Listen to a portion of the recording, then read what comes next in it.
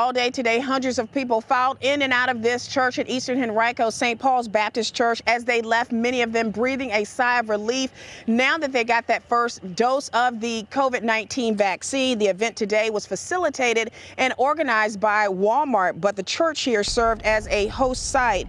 Now, organizers say 600 people were on the list for the vaccine today at the church.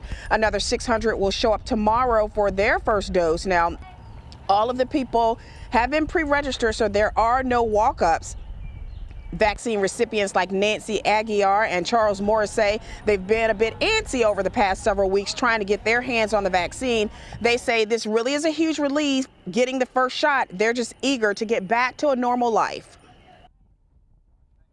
Just being able to get together with friends and not have to worry about, am I too close? Am I going to catch something from somebody? And it was just, and not being able to travel. The time I got the call and then to get here today, it was wonderful.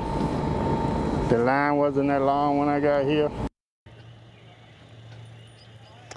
And church leaders here tell us that they are committed to helping with this vaccine distribution. They feel that it's important because the more people that get vaccinated, the closer we can get to going back to a normal situation. Now, in addition to Walmart, this church is also partnering with Walgreens, the Henrico County Health Department, even Medicaid, to ensure that this vaccine gets to the people in our community who need it. Working for you this evening in Henrico, Shelby Brown, CBS 6 News.